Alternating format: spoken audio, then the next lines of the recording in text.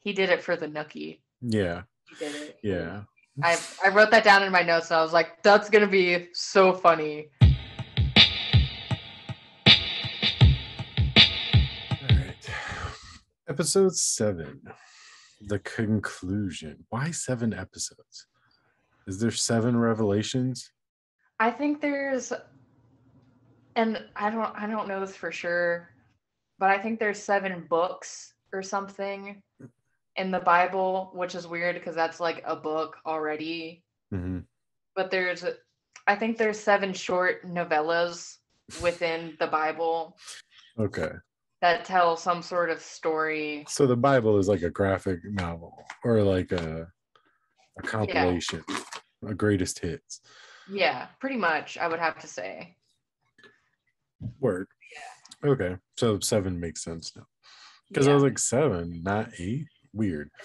And I guess like 7's like a big number to them, I guess, because of like 7 days in the week and oh yeah, it took Jesus 7 days to come back. No, 3 days. Something about what God chose 7 days of the week, which is just like, I don't know. Whatever. It's all lies. It doesn't matter. It is. They just made that shit up because kids were asking questions. Even my fucking notes don't make sense. Great. It's okay. I have 2 pages. Whoa. All right. I have a 3rd grader's paragraph. It's okay. These things happen. Yeah, so Beverly takes over for Monsignor. Baby moms. I refer to her as baby moms throughout my notes, but it's the doctor's mom. Wakes up as a vampire, and Pruitt wakes up and he's healed, and he's like, what the fuck did I do? Like, he's like, he like resurrects and he's like, wow, I've really sinned a lot here. That's fucking crazy. Okay, damn. And then the survivors realize they need to contain the situation. It kind of seems like they realize that like we're probably not getting off this island alive, but we need to make sure no one else fucking leaves if it's the last thing we do. Yeah, dude. Any murder could be solved so fast with those 3. Yeah. Like they were just like, wow, that was intense. Anyways, they're going to use the boats to get off the island. So we need to go ahead and burn those and then come up with another plan because we're not going to survive this. It was just like so fast. Like the doors opened, they ran out them and they had this plan. Yeah. I was just like, oh, okay, that came real fucking easy, almost like it was written. Yeah. Aaron Green is the real MVP. But yeah, I love because I don't know whose house they're at, but Beverly, like, she obviously sees them escape, and she's like, well, I'll just be 5 minutes behind you. And then someone, I forget who shoots her, but they're like, bye, bitch, we have 5 minutes. Aaron shoots her. And then Flynn's mom, or Riley's mom, goes out to be like a distraction. Because they're setting the whole entire fucking town on fire at this point, which... Well, not at that point. At that point, they had only set Aaron's house on fire to get her out. Oh, yeah, that's true. And then they decided to set the whole town on fire. But that scene was funny because she comes out, she's like, no, I got some words for her anyways. And she comes outside and she's like, you're not a nice person. And I thought that that's where it was going to end. Like, I thought that's all she had to say. And I was like, okay, because there's like a long pause, and then she like goes into her spiel. But like at first I was like, that's it, that's all you got for her? Was like, you're not a nice person. I loved what the fuck she said to her. She was like, I'm paraphrasing here, but she's like, God loves everybody, not just you. And you're so offended by the fact that God loves other people too. And I'm just like, yes, put her in her fucking place. Because there's so many people like that. Yes. Truly, too many in this fucking world. But yeah, she buys the gang some time, and then Father Paul or Pruitt, John Pruitt, hooks back up with his baby mama. Well, they don't hook up, but they're yeah. They're hanging out. They're chilling. Yeah. They're posted up, chilling in the spot. And he reveals his like intentions in bringing the vampire back with him, and he did it for the Nookie. Yeah, he did it. Yeah, I wrote that down in my notes, and I was like, "That's gonna be so funny when we do this." I'll cut in Limp Bizkit real quick in the edit. Bless you. When he initially says that, where he's like, because again, like his speech pattern and everything, which makes him so good because he stumbles over things, which makes it feel real. But also, like when he said it initially, I was like, "You lying? That's like your cop out. Like, oh, I did it for you, baby." Yeah. No, you didn't. You did it for all these other reasons that you've been saying the whole time. Yeah. But because she's sitting next to you, it was for her. Yeah. But then I do believe him. I believe him after. I believe him too. And I really like the way he just speaks like very like melodically. And I feel like a lot of the characters do in the show. Yeah. And it's just like, I feel like Joe and maybe even Riley were like probably the only ones that didn't like speak like that. Outside of those two and Pruitt's outburst of anger, everybody else is very monotoned, very like emotionless. Not emotionless, but very monotone, like very relaxed the whole time. Yeah, that's just another thing that makes this show fucking different. You know what I mean? Yeah, then Beverly decides to just burn the whole fucking town down because she's just fucking power tripping at this point. She's like, I already set this house on fire. Let's do it everywhere else. And the only place of refuge will be our place. Well, my place, the rec center that I'm so fucking proud of. Yeah. And Flynn's parents reunite and they're chit-chatting and they do that. They're just chatting casually. Yeah. And they realize like neither of them have killed anybody, and they realize that like, you know, the others just kind of gave into it a little too easily. And that speaks not only like to their character and like how solid they are, but like to everyone else's character too. Yeah. And then the gang burns down the boats. And by that time the whole island is on fire essentially. And then, you know, she's like, all right, let's call them all back. Let's get them here so the sun can come up. And, you know, we see the Sharif trying to burn down the rec center, and she shoots him in the stomach, which is, I don't think that she's smart enough to know, but that is the shittiest thing you can do to somebody, is shoot them in the stomach, because it takes so long to die. It is extremely painful. Like being shot anywhere else, it sucks, but you can survive a lot, unless it's in your head, but it's over quick then, and in your chest same way. But you get shot in the stomach, it destroys you. And I don't think she's smart enough to do that, but Are you speaking from experience? No, I've never been shot in. I was like, wait, did I miss some? I was like, what? Okay. No, not in the stomach. Really solemn about it. No, I happen to know that. Like, you know, she wasn't really aiming at him so much. She just kind of like, she shot him in the leg while aiming, and then just kind of was holding the gun and pulled the trigger and got him in the stomach.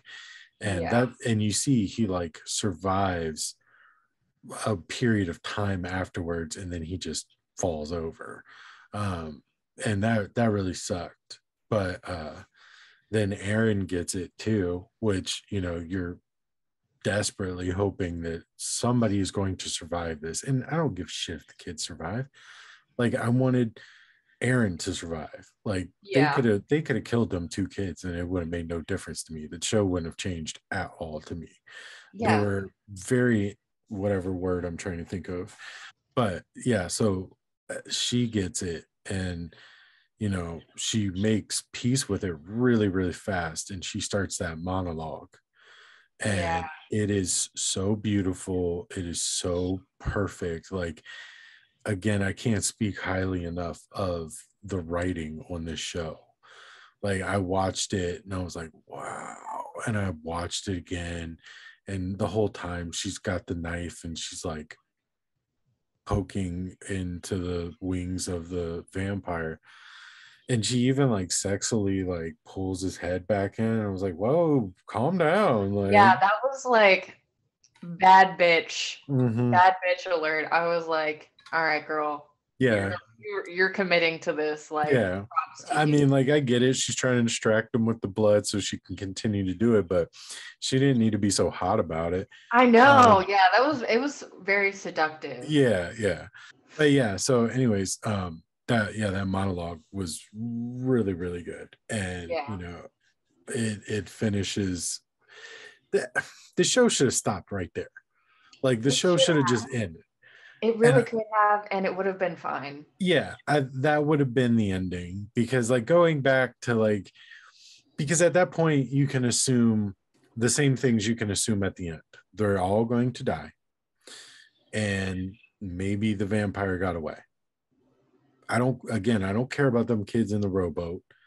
So that could have been the ending, and that should have been it.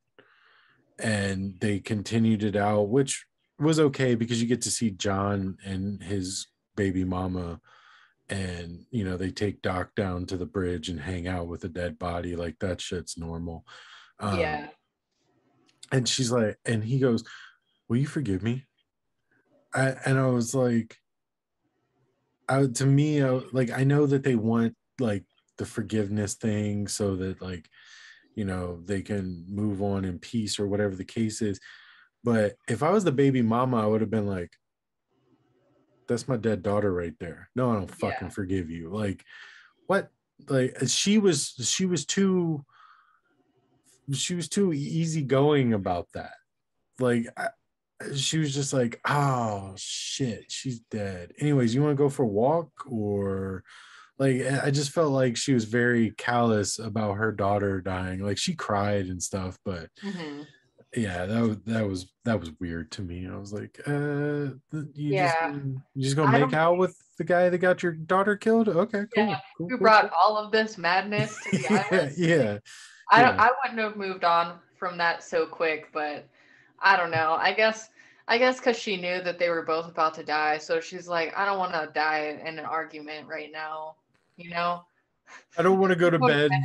I don't want to go to bed mad, so. Yeah. Some shit like that, I guess. But yeah, I did love seeing Riley's parents come together, and you know, she starts singing to him, and that was fucking just really beautiful. And the sheriff's son, he's the one to set the last shelter on fire. Yeah. And also fucking Sturgill in this episode, that's when like everyone's like coming back to the rec center, and people are like, they got turned, and they weren't necessarily like members of the congregation, but they're like, I'm so fucking confused right now, I'm really hurt. And like that really tugged at my heartstrings, because like she's just acting like that one guy, I forget his fucking name, but he owns like a mega church and he never lets people inside. Oh, the Joel Osteen guy. Yeah, it just reminded me of that fucking guy. She's like, no, fuck off. Yeah. And I thought that guy was R-worded at first. Like, when they first show that guy that Sturgill turned, he's standing there and he's going like this. And I guess it's because he's scared, and I was like, oh shit, did they turn an R word? Is this the conversation that we're going to have right now? And then luckily he was just scared and like, yeah, you know, he killed his wife or whatever. But I was like, whoa, this is taking an odd turn right now. Like, yeah, don't go down that road, please. yeah. Can we not go there? Yeah. We've Yeah. done everything else. Like we've dealt with race and classism And 9/11, like yeah, yeah, we yeah. talked about it, like Yeah. so many conversations in this series. But yeah, it just like I don't know, because it kind of seemed like the island was so small that everyone in that congregation, like it seemed as though that was it and that was Mm-hmm. everybody on the island. But it Yeah. turns out like there was a lot more people that were just Yeah. fucking innocent and just minding their own goddamn business that got dragged into this shit. Mm-hmm. And Yeah, we see those people being the first set of victims once they get left out or let out of the yeah, church. They start attacking, like you hear the screams from the houses and stuff. Um, yeah, I thought that the ending of the show was really, really, really good. mm-hmm. And the only reason I'm okay with it continuing after Aaron's death, outside of John and his baby mama thing, is we see the sheriff and his son go to the beach and start praying. We also see in the boat, when the kids are in the boat, we hear the singing, and then it stops when the sun rises. And I was like, fuck, that's awesome, dude. Like, Yeah, that that was was amazing. really good. Yeah. And it's all at once. It's like perfect, like just cut the sound. And I was like, okay, I'll allow it. Like you can air it. Okay. I Like, loved that. I loved that so much. It was just really fucking powerful. Yeah. And then they like look at each other like, and they know that their families are fucking dead. Mm-hmm. And then she says, I can't feel my legs. Mm-hmm. And she's like relieved. Yeah. Because, I mean, if she can't feel her legs anymore, then that must mean that the bloodline has been taken out, which means the origin is gone. Yeah. So it's all over. I don't know what the fuck's gonna happen to them. They're just floating in the middle of nowhere, but well, yeah, they're probably not gonna survive. I hope they don't, because they don't matter. But they're gonna get eaten by sharks. Yeah, exactly. They didn't even bring a rum ham or anything, but they yeah, there you go. But you like searched your brain for rum ham. Where do I know rum ham from? I was like that. I know that from somewhere. But yeah, I don't think it was that the bloodline had run out, because the OG vampire, I think he gets away. I don't think so. I don't know, maybe not. Maybe that is the symbolism of the he didn't survive, but I think it's just because the microdose was wearing off. Yeah, that could be it too. But when she says like she can't feel her legs, like the other boy smirks, and I'm like, what kind of shit are you into, bro? Like, he kind of smiles at her like, yeah, that's awesome. That's right, girl. I like caning legs or something like weird, some weird shit. Okay, so this is where I want to get back to Sturgill. He turns into a weird creep. He's like, hey, kid, you sad? The kid's like, yeah, I think I killed my family. He's like, oh, yeah, we all done things we ain't proud of. Come with me. And it's like, whoa, what's happening right now? What's this about? Who the fuck are you? Like right now? Like, what? Yeah. And why was that even written into the show at all? Like, why did you turn Dum Dum Sturgill into a fucking child predator? And then that storyline doesn't conclude at all. It's just left open-ended, and it's fucking weird. And it made me uncomfortable, and I didn't like it. It was completely unnecessary. Anyways, I'm over that. One thing that I did notice when the Reverend or whatever, he dies, but as they're getting burnt up, like right before he like rips off his like whatever that is, that white thing, rips that off, and I was like, tight, very tight. And then cunt-ass bitch cunt digs her grave, and like, mind you, like she's the one that fucking sealed everybody's fate. She fucking did that. No one else did that but her. So at first I was like, all right, she's gonna like when she kneels down, she sees them praying or whatever. I'm like, all right, she's gonna, she's gonna take her fate basically. And then she starts digging. I'm like, you bitch. Like, of course you would. Of course you would. Howard, yeah. You deserve to live somehow. I do think that it was cool and a good thing that the sheriff died before the sun came up. Like, you see him just kind of crumble over and fall down, because then he would have to watch his son die twice already in the pain from the gunshots. Like, he would have had to watch his son burn alive. So that probably worked out best for him. I definitely agree with that, because that would have been like really fucking devastating. Yeah. And then who knows how long he would have, like, you know what I mean? Yeah. Continued to bleed out for sure. Yeah. Yeah, he would have been like the third survivor. He would have been like, he's like, oh, I'm just on this island for now until like I catch some sort of infection and die. Like, that would have been shitty. It really would have sucked for him. Yeah, I'm glad that there was some sort of like, not justice for him, but just like some sort of like peaceful, semi okay end. It wasn't peaceful, but yeah, he got relief from Overall, a very tragic tale. Yeah. Of religion and fate and fucking vampires. Yeah. Yeah. Things that you don't really think go together, but yeah. I just really think that it was super ballsy to make the show. I think it was super ballsy to do it and not paint them in, like, with the Righteous Gemstones, they show all the hypocrisies of like the Joel Osteens with like the mega churches and millions of dollars, but they do it in a fun way that also is kind of like, it doesn't make it okay, but it just like, it shows you how shitty those people really are, but they don't actually attack the religion. They attack the Joel Osteens that are using the religion. So it's like a step around. So they're not technically offending any true religious people. This episode, they're like, no, fuck you. I'm going to tell you how it really is. And I wonder how many like super religious people were like, fuck this show. Like, I wonder how many people actually got offended by it, because they didn't pull punches. They like went straight at them. Yeah. They went straight for the fucking throat. Yeah. Unintended. Yeah, exactly. And I'm glad they did. And I loved it. It was really good. I loved it too. And I'm glad you made me watch it again, because I hadn't watched it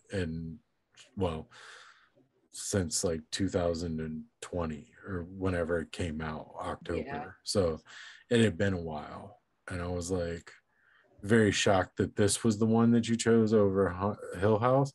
And now I'm like, no, this was the right choice. This is a good.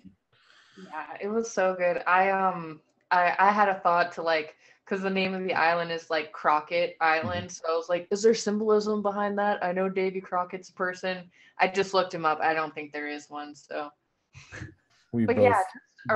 just such a fucking powerful show. Yeah, it really is. And I love Mike Flanagan's work so much. And I love Kate Siegel, and I love Henry Thomas. Yeah, they kill it every fucking time.